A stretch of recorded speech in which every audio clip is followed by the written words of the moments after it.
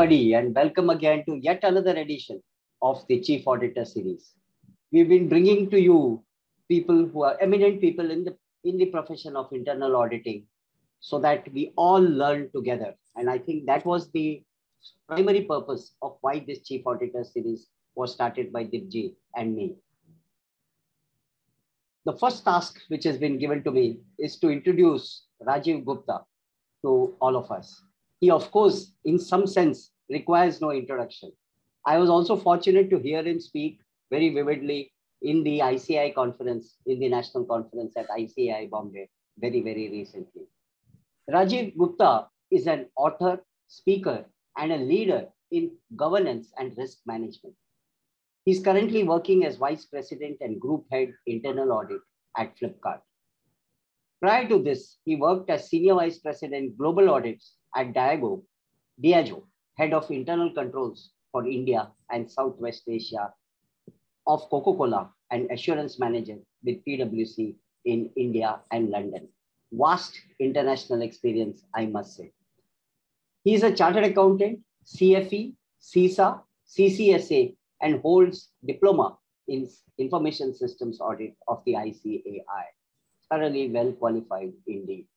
He is the author of the Technical Guide on Internal Audit of the Beverage Industry, which was published by the Institute of Chartered Accountants in December 2013.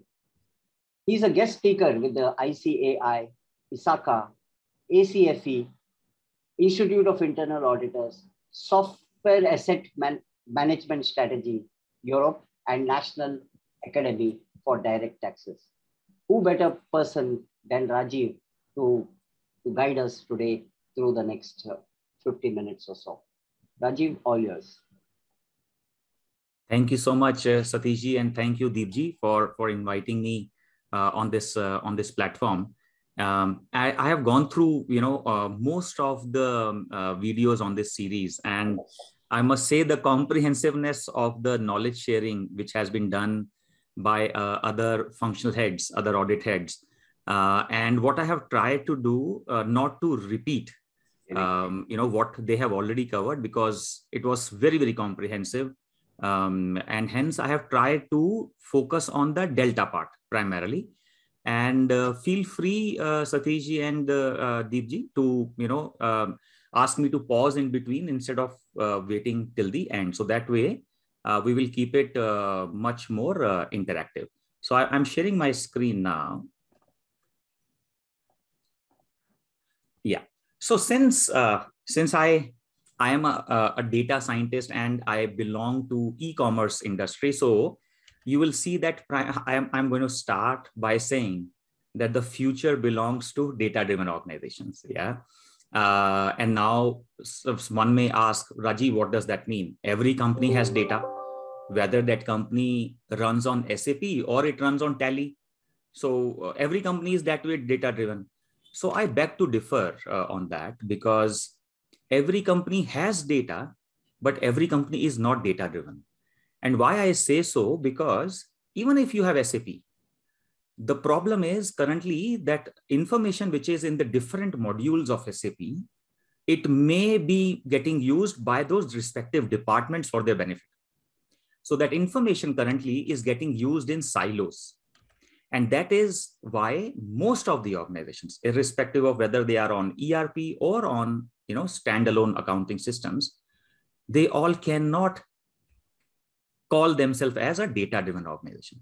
Data-driven organizations are purely the ones who are taking step back and saying, irrespective of the data lying in the P2P module or the FICO module or the inventory module, it is our data and not the functional data. And how we can use the company-wide data to strategically move ahead as compared to our competitors. So when companies take this decision, then they become data-driven organization. And beautiful examples which we have are in the names of these Ubers of the world, Olas of the world, the Amazons and the Flipkarts of the world. Now, for example, Tata has, Tata Neu, through Tata Neu, they have come into this journey. So, and what you see, if you open the app, what you see is they are trying again to consolidate. Yeah. whatever their different service offerings were on different platforms, they are bringing it together. Tomorrow, Adani may come in, Reliance anyways is planning to come. So that way, irrespective of the industry from which they belong to, companies have understood that future belongs to having data and understanding the capability of data. And that is what I call as the data-driven organizations.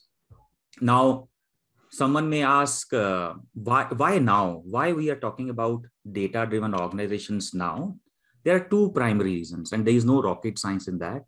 One, obviously, COVID, because before COVID, we all were, not all, most of us, we used to go out, do shopping ourselves, right?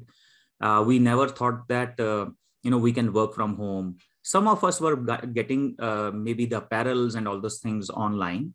But food, grocery, vegetables, fruits, many of us used to feel, touch it, and then buy it, from the stores. But COVID, made us learn that we can rely on these data-driven organizations to service us whatever we want at our convenience. So that is what led to the rise of data-driven organization. Second is self-service is on the rise. Now, what I mean by self-service, if I give Satish you an option that suppose you want to buy something, yeah. If I give you an option that one website is saying you fill up this form and immediately you will get an option to download that particular file yourself. Another option is where you have to write an email to someone and they have a TAT of 24 hours to revert to you. In current times, my belief is you would prefer option number one, which is self-service. I will fill those 4, 5, 6 columns and there the option of ready to download appears and you are very happy that you have served yourself. And this is what we all are loving these days. We want independence. We want, or I would say self-dependence. And that is why you will see the organizations these days which are growing exponentially. They don't necessarily have to be in the heavy industry. They are the ones who are either bringing convenience to the customers or they are bringing digitalization to the customers. There is nothing else. Everybody, that is why, everybody means every business house, that is why is going into digitization. You take latest examples. Just see the beauty of banks, whether you see ICICI, IDFC, HDFC. There are many banks who have picked up digitalization so beautifully. They do video KYC, they do picture-based KYC, they check your Aadhaar, they do everything very diligently at the convenience of your home and at the convenience of any time you want to do, even at 12 in the midnight. You don't have to worry about that. Very right, Rajiv. Even the small finance banks, Ujjivan, Flipkart, Shenoy have started. Absolutely. And you see similarly, sir, you see the digitalization or even of the credit cards. You see one card, you see Unicard, you see this card, that card. What they are trying to do? They are trying to bring convenience plus digitalization to the customers. And that's what we love. We love convenience. We love self-service. We love self-dependence. And that is why earlier, when the credit cards, you have to fill a form, somebody will come to your home, he will look at the size of your home, he will look at the faces of your family members, and then he will say, okay, I'm approving your card application. Yeah. But now nothing of that sort.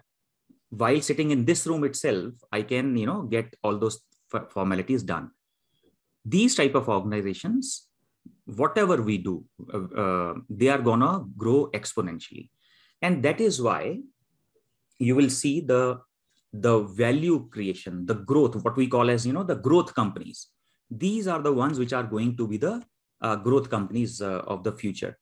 And then quickly on potentially a controversial topic, which is blockchains and the metaverse. So last week I was, giving a presentation to RBI officers. So I had to be very careful because they actually invited me to speak on blockchain. Yeah. So I had to really balance my messaging. But what I shared with them as well is whether we like it or not, it is going to be a reality. Now they ask me, Rajiv, why you are saying it is going to be a reality? It is going to be a reality because future belongs not to me, not to Deepjee, not to Satishji of you. Future belongs to millennials and Gen Z. Millennials and Gen Z, they love virtual environments. They love your VR, virtual reality and augmented reality headsets. You go to shopping mall, you will see they are already enjoying it. Metaverse is the further next level of AR, VR. So these companies which you see on the screen, they have realized that in future, if my customer is going to live in metaverse, what the hell I am going to do in the real world?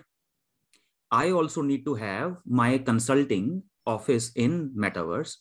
I need to have my burger selling joint in metaverse. I need to have my investment management, branch in metaverse because my customer is living there.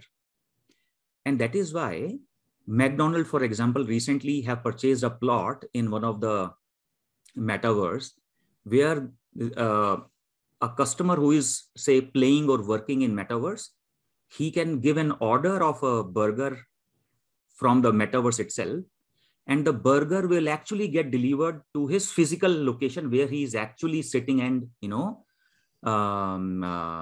playing in the metaverse world. So now, if that is the type of environment in which our either clients or our own companies are going to move, how audit and risk professionals like us can stay away from these technologies? Because tomorrow, when my CEO or my audit committee says, Rajiv, we want to make sure that the interface between metaverse and the real world is working well, do I have an option of saying that I don't like metaverse, it's a controversial concept? But the company will say, Baba, I'm operating in that world, and there is a risk which you have to tell me whether that risk is getting mitigated, yes or no. And the names of the companies which you see on the screen are only handful because my screen size was limited.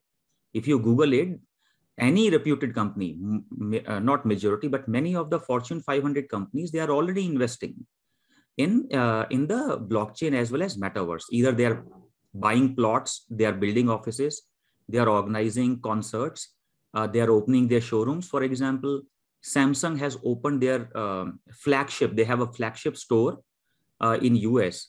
They have created a replica of that store in metaverse so that their customers, even today, when they are roaming around in the metaverse, they can explore the products in their flagship store within the metaverse itself.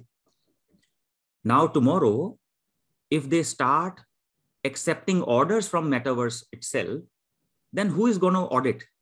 Can tomorrow I can ask my company that I cannot do IT audit of metaverse because I don't understand? So that is the world, that is the reality, that is the world in which we are moving. Whether we like it or not, that is going to be the type of environment where we will be asked to audit. Foundations, very strong foundations are being set right now. Same is the case with DeFi, decentralized finance. Whether we talk about banking, whether we talk about insurance, whether we talk about investments, blockchain-based decentralized finance is becoming a reality today. It is not future. In future, it will just increase exponentially. That is the only change which will happen.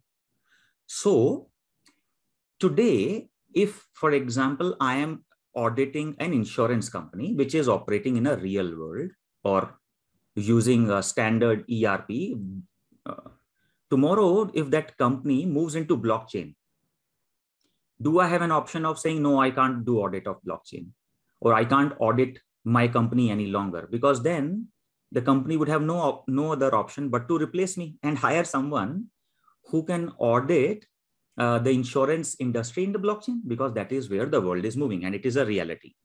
And hence it is, it's important for us to really appreciate what are some of the technological changes which are happening around us and how they are going to impact us as the audit and risk professionals.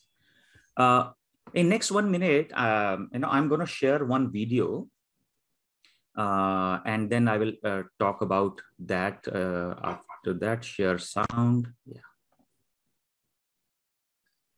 I am not Morgan Freeman, and what you see is not real. Well, At least in contemporary terms, it is not. What if I were to tell you that I am not even a human being? Would you believe me? What is your perception of reality? Is it the ability to capture, process, and make sense of the information our senses receive? If you can see, hear, taste, or smell something, does that make it real? Or is it simply the ability to feel? I would like to welcome you to the era of synthetic reality. Now, what do you see?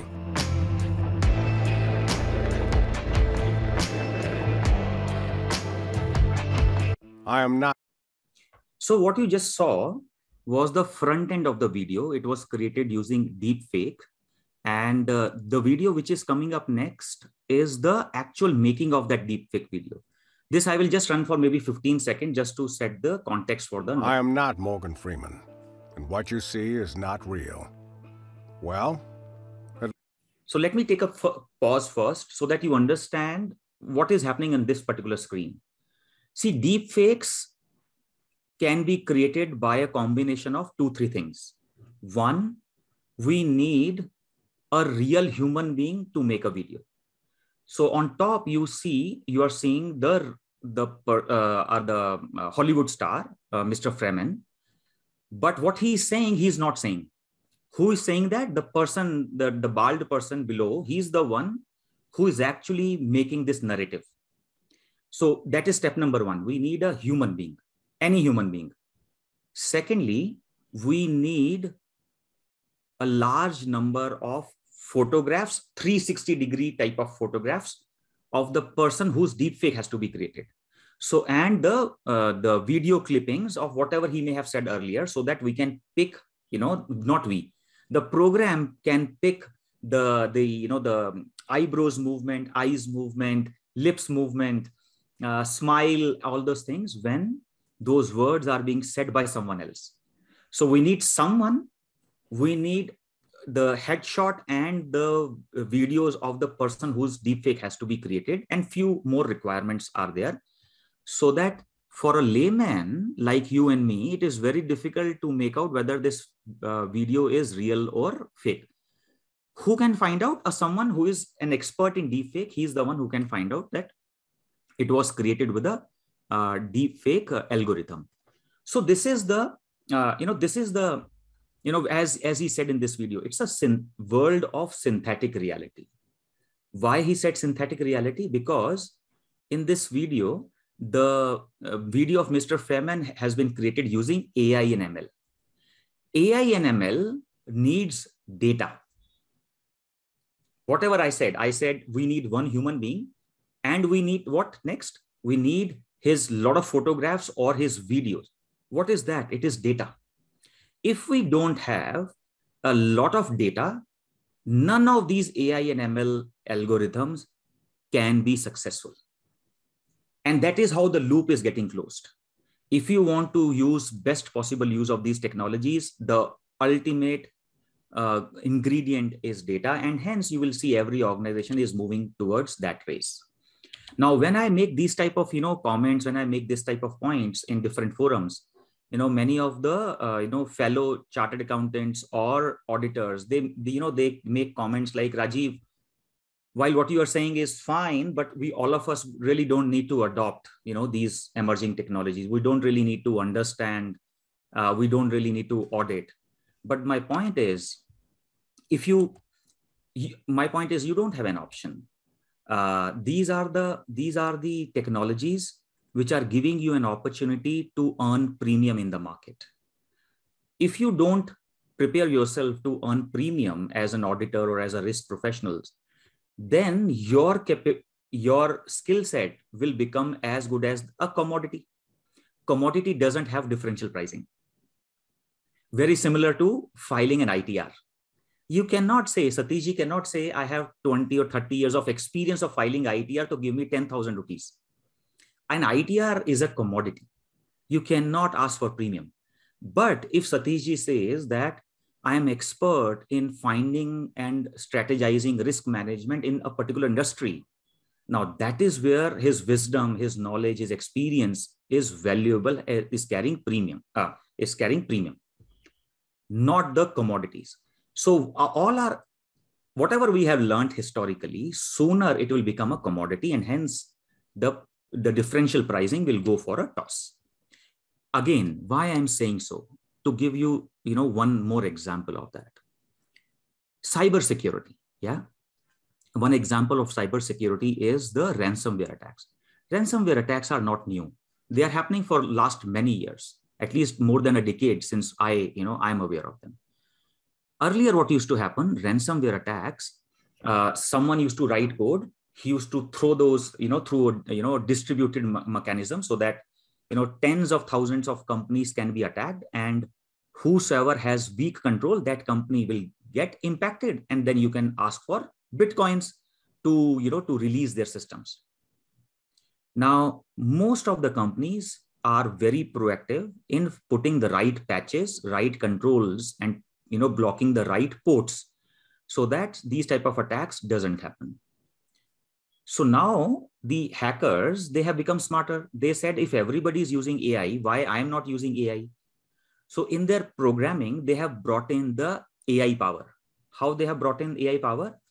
Now they are writing a code, and when they are pushing that code to different organizations in the world, then it is trying to enter, for example, Satishji's organization, but he has put in right control number 1. So the ransomware, that program will not say, "Ore Baba, I cannot attack, I can't do anything in Satishji's organization." It will say, okay, how my other brothers and sisters who are trying to attack other companies, anyone has been successful so far? If it says, oh, Deepjee's company, we are successful by using option number 4. So that program will try option number 4 in Satishji's organization also. All this is happening without coming back to the hacker. The program is learning on the go that if my formula is failing, what else I can do? What else my brother and sisters who are trying to attack other companies, how they are getting successful or how they are getting failed. This is the power of AI, which is now getting used in cyber attacks. Now, whatever cyber security we learned, for example, while doing CISA or DISA, say 10 years ago, will that be useful in today's environment? Answer is no. Does that mean those certifications are useless? That answer is also no. They are useful in setting the base, in getting to know that these things can impact your organization. But upskilling is something which we have to manage of our own. Yeah. What are the latest advancements which are happening in those space? Yeah. And now when I am talking about the, premiumization and the commoditization, one thing which historically has been proven, and there is a research on that, and I have intentionally kept, the name of the website from which I'm picking this particular article. In this article, they have very clearly analyzed and researched that any new technology, it carries premium for anything between 12 to 15 years. It is proven historically. Now, AI and ML, these technologies, they got launched somewhere between 2010 or 12, somewhere like that. They didn't become that popular that time. It's only because of COVID, these are becoming more popular in the last 2 years. So even if I take 2012, so it means by 2024 or 2025, the premium which these AI and ML technologies which they're carrying, that premium will evaporate after that. So essentially, we have 2 more years to announce to the world that I am that type of risk professional, I'm that type of auditor who also knows how to manage risk in AI and ML world. And we will be given premium for that. But after 2-3 years, that will become a basic ask that, Baba, what type of auditor you are if you don't understand these? Very similar to if I tell to the world, I don't know MS Word today, I don't know how to make PPT. They will see me like a shock. After 2-3 years, if I make similar comment for AI ML, people will look at it with a shock. Today, they will not look at us with a shock. Today, they say, okay, you know that, very good. So, we'll get a premium in the market. Now, some of us may say, but Rajiv, what you are saying is good, but I am not someone who can do coding. I don't like programming. It's not my cup of tea.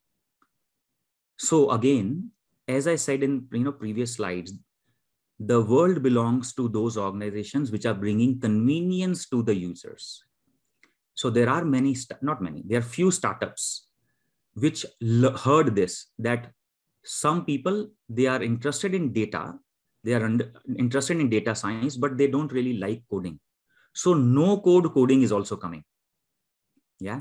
Two examples of something which is very close to no code coding are KNIME, KNIME, and Alteryx.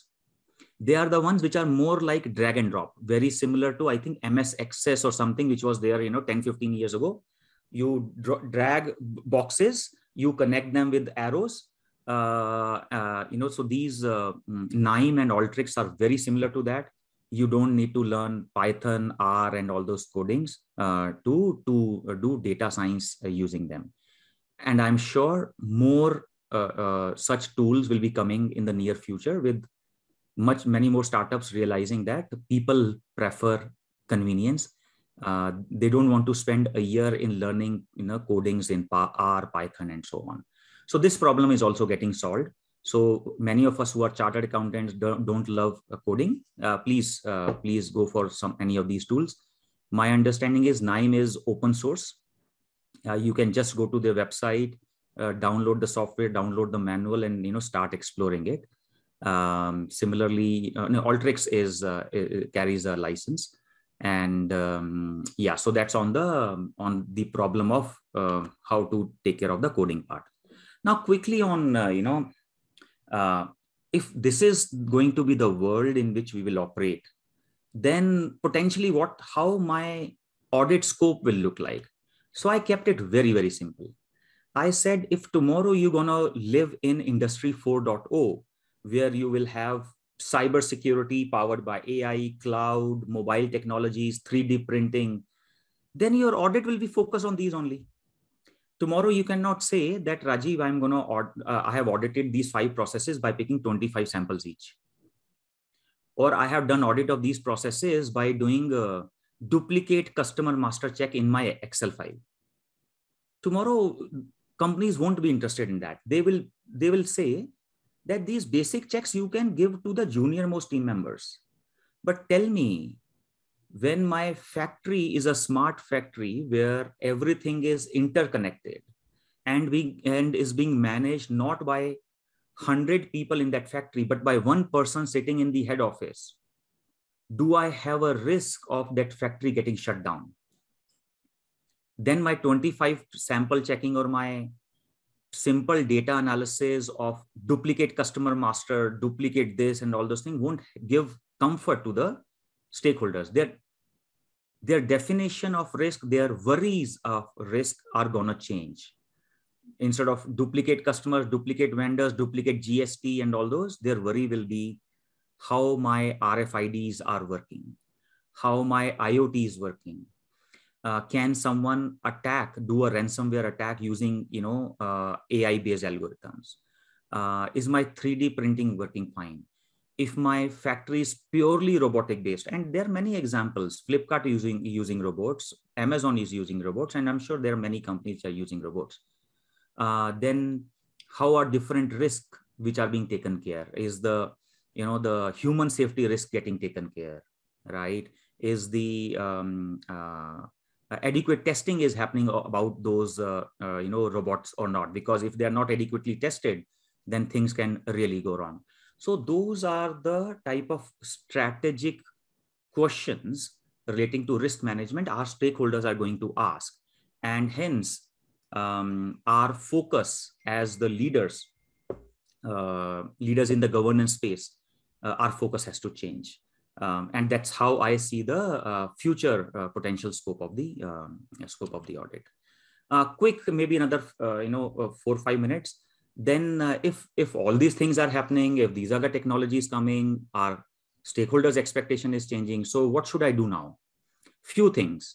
Number one, let us not be overconfident. Why I'm saying so? Because, when I go to different forums, some people say, but Rajiv, these type of, AI based attacks will happen only to Fortune 500 companies, which are selling billions and trillions of dollars of, having revenue of that much.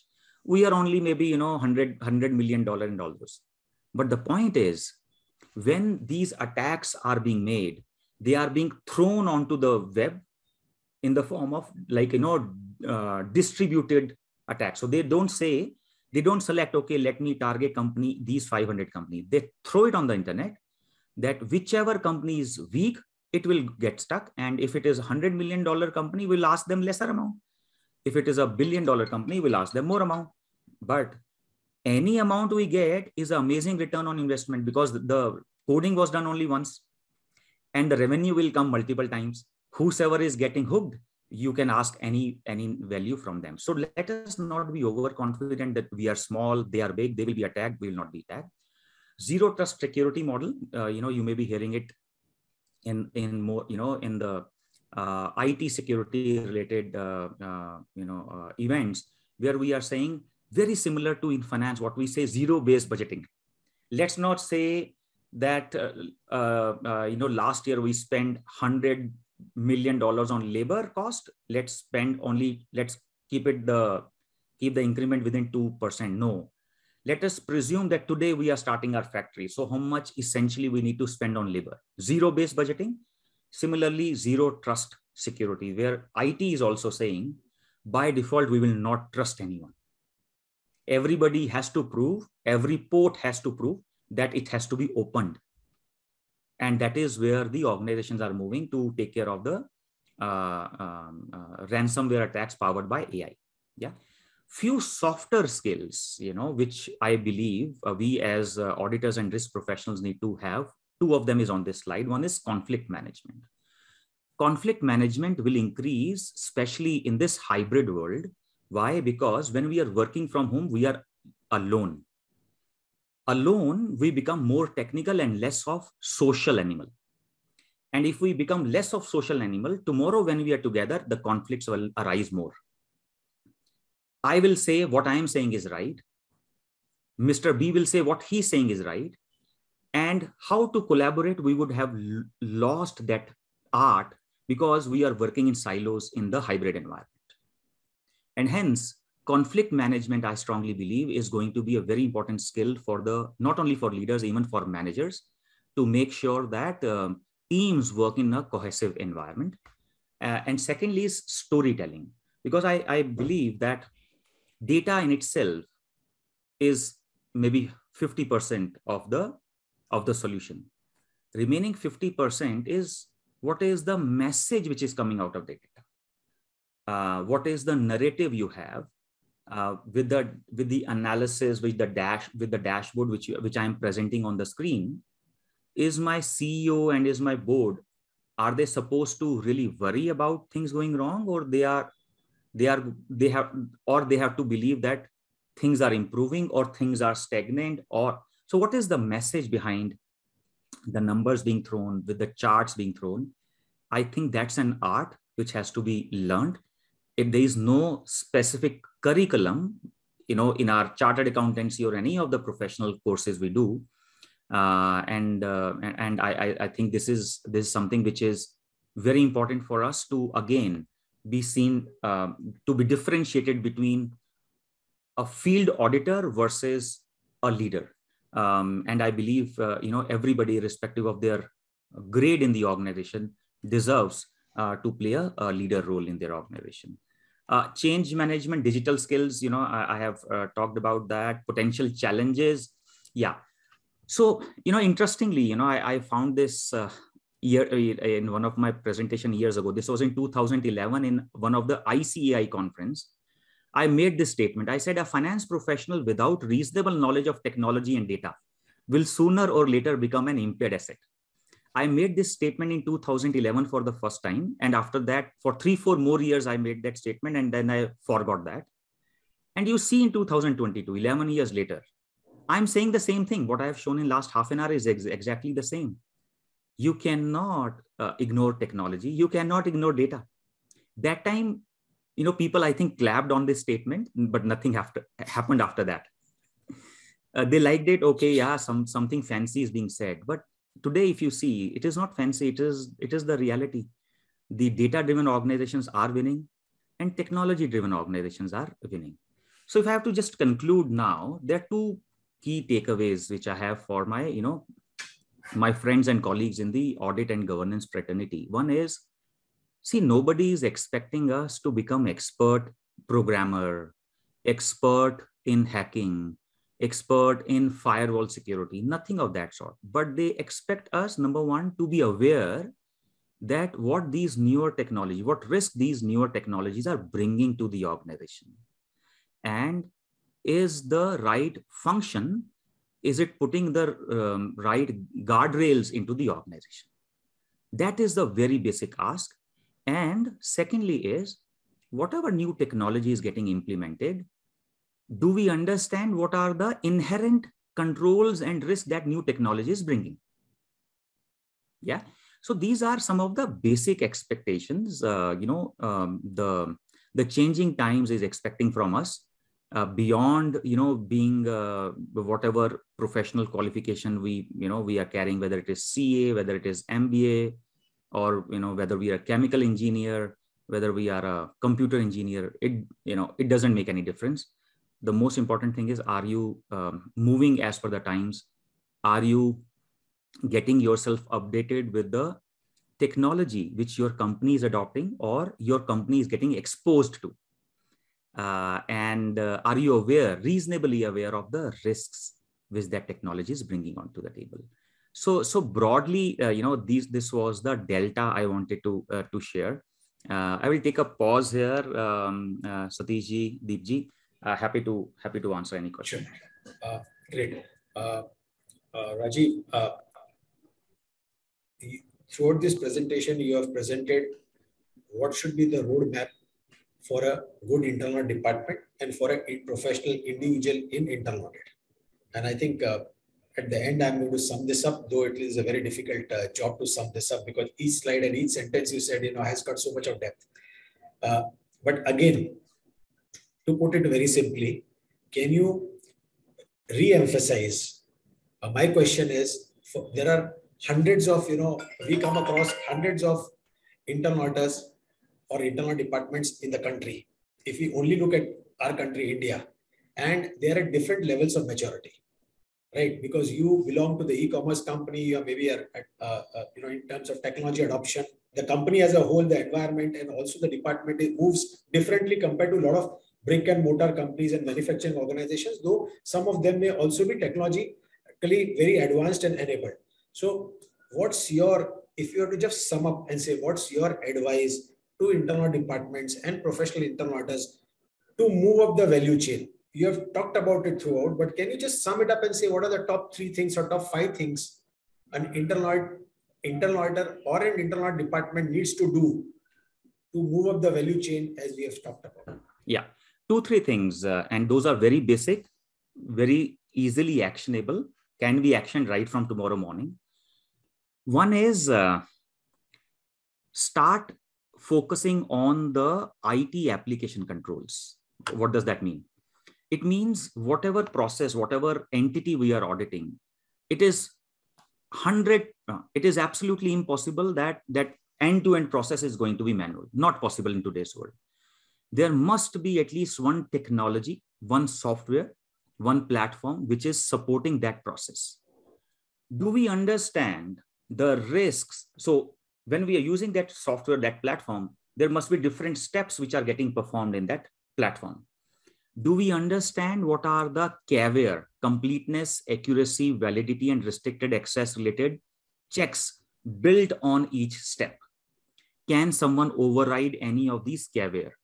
It is no rocket science. Normally it is done by IT auditors, but if a finance auditor is also given a decent training, you don't need to be a CISA, DISA to do that.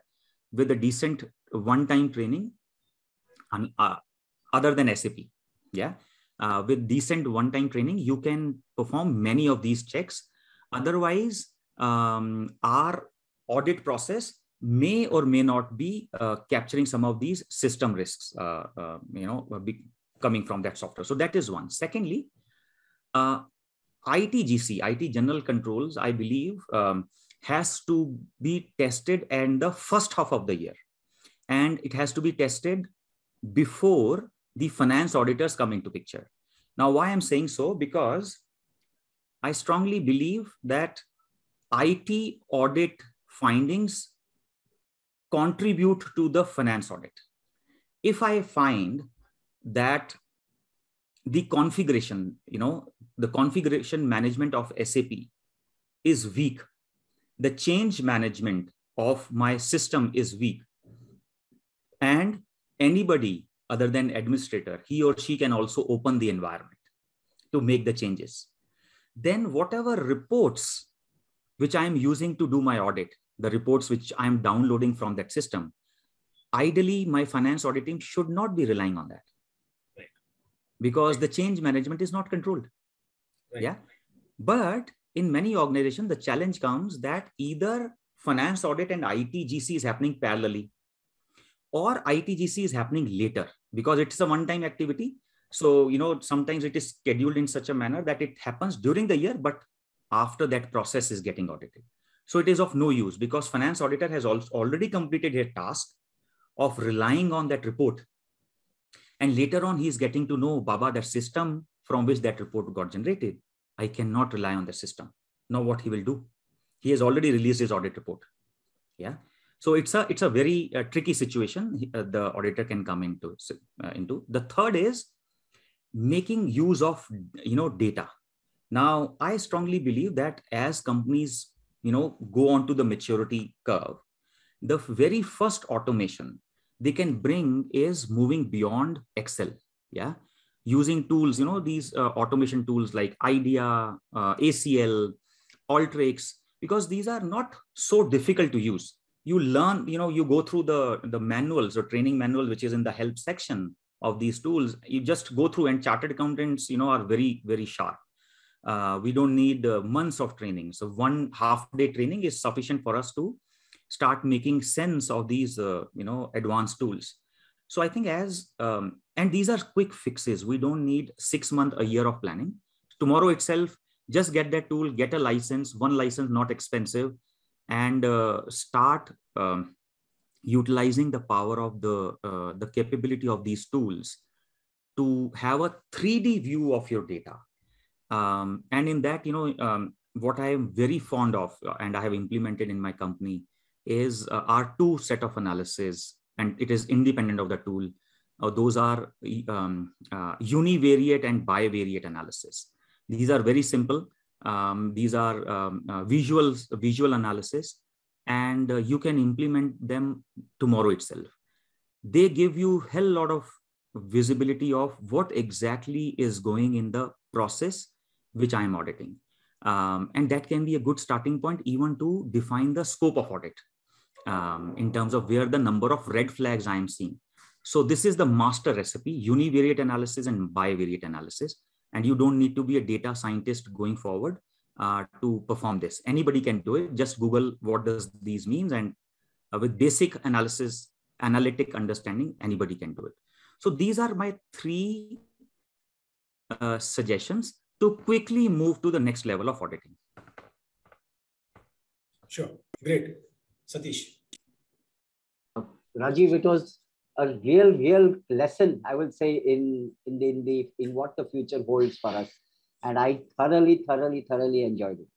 I have one question considering my age, you gave a very beautiful example of McDonald's working in and Samsung working in the metaverse space. You also said that what we have learned till now will become a commodity, and commodity pricing is uniform. So you don't get a premium. I think they really touched me. So how does one there is some difference, whenever there is something, the word technology comes very naturally. I mean, and I'm speaking from my own experience, and I'm not casting aspersions on anybody, but there is some resistance to really get into all these kind of terms. So how does one motivate, or how does one feel excited? It is exciting, but how does one feel excited to get your hands dirty in this? I think Very good question, Satishji. And I think with the discussions like these, which we're having right now, I will give you an example.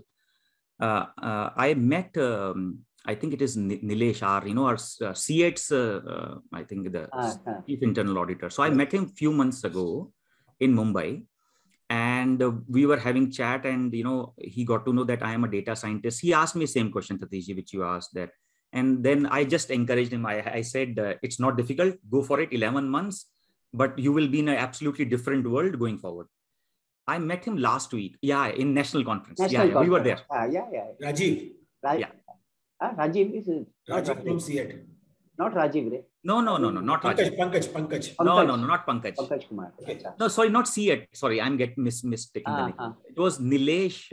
I will share the name. Okay, no problem. Sure, so it's not of C8. So Pankaj is of C8. Right. So the moment he met me on the lunch break, he immediately informed that, Rajiv, yes, you encouraged me and I got myself enrolled, and I am now learning Python coding. So and he was very excited. He said, yes, it is difficult, but maybe a couple of months, then he will get hang of it. And then I met, another colleague who is into audits.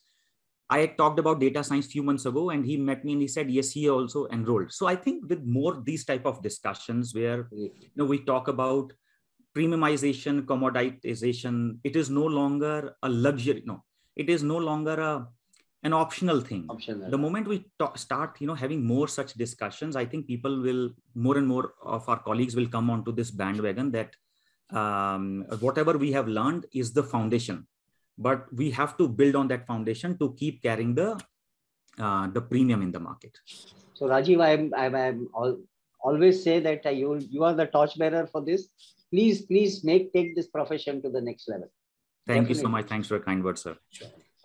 I think, Rajiv, since we are short of time, because I think you have another appointment. I know you had sent me an SMS. So I'm going to sum it up now instead of asking more questions, So otherwise it would have been such a pleasure to talk to you, but anyway, so some other time. One minute, if Rajiv. Please, Satish. You also talked about deep fake, and I'd seen this video earlier when you were in the ICI conference. Do you see frauds increasing because of this deep fake? I mean, very quick one. I know you're in time for a meeting. Yeah. No, absolutely. And thanks for asking that. And that was the reason I included that, because the frauds are definitely increasing. And in one attempt was made in one of my previous organizations itself, where a voice message of the CEO of one of the markets. That voice message was sent to one of the CFO of that market or the controller of that market, asking for release of early payment vendor. Exactly what I was thinking. It is in Google. It's available on Google. You search it, you will find it. It's a public news, and these attempts have been made with various celebrities also, Hollywood stars as well, which is creating a lot of increasing the cost on the litigation side as well, because now they are supposed to hire a deep fake expert who will give a certificate that no, this video or this, also in political circle, this can be a problem, especially during the, the election times, where, you can get this type of video created for, your opposition, and can create a lot of, challenge, political unrest in the system. So these are happening. Few cases I'm aware of with the names of the people who were targeted. And if you Google it, Satishji, you will find many more cases. So, and the beauty is, this is going to increase, unfortunately. Why? Because these are open source softwares. If these are available free of cost, anybody can download and do that. And hence the return on investment is amazing. If you create any such video, your cost is zero. Even if you get, 1 crore, that's a good ROI. Great. So I hope we keep meeting, but after 6 months, I also wish to tell you that even I have got into this line, and I will give you have the credit for it. Super. So Rajiv, I'll take 5 minutes or 3 to 5 minutes to sum it up. A very difficult job, because I don't know what to leave out, but okay. This is what you spoke, which is very useful to auditors. One is you emphasized on data. A data-driven organization So the definition is very clear that one that uses effectively and consistently utilizes for decision-making purposes across the organization, not just having an ERP, but really utilizes that data which is there. Self-service is on the rise. Growth will be driven by digitalization and connectivity.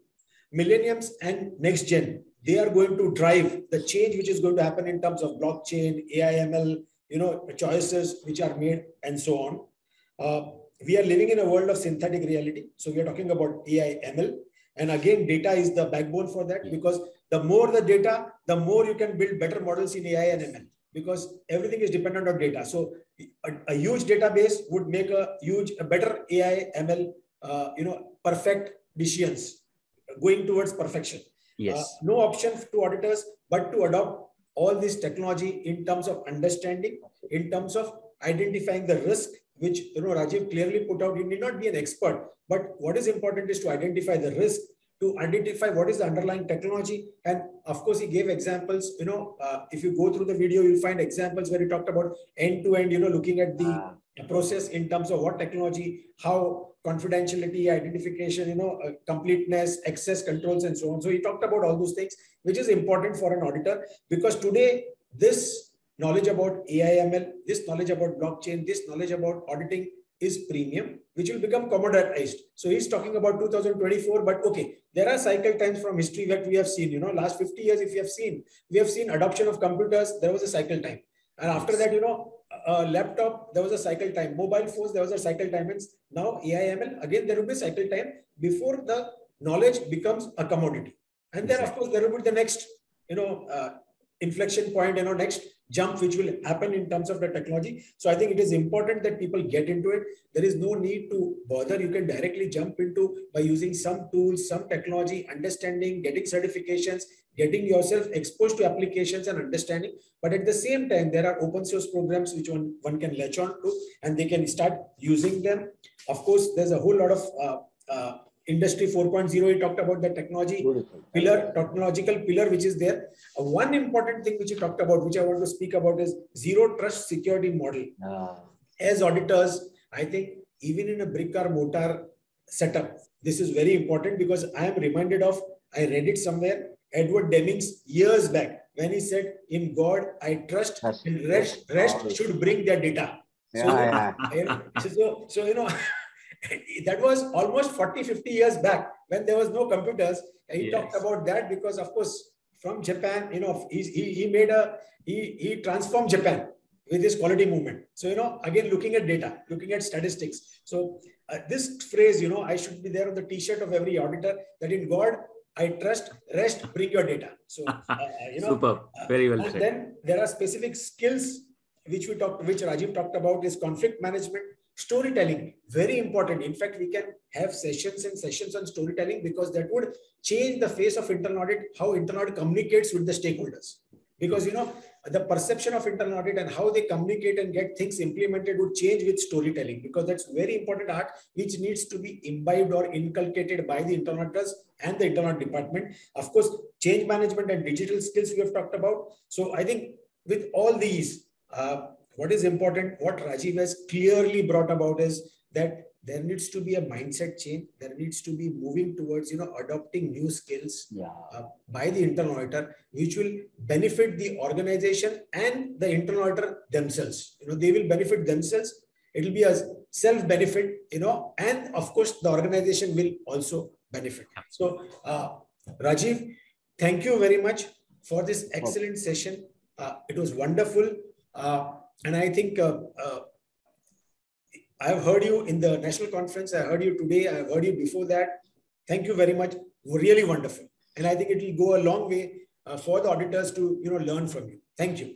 My pleasure is all mine. Thank you so much for inviting. And it's always a pleasure, interacting with with the seniors like both of you. We in this learn from each other. We share our our experiences, what we have seen. So thank you so much once again for inviting me for this discussion. Thank you, Rajiv. Thanks a lot. I learned a lot today.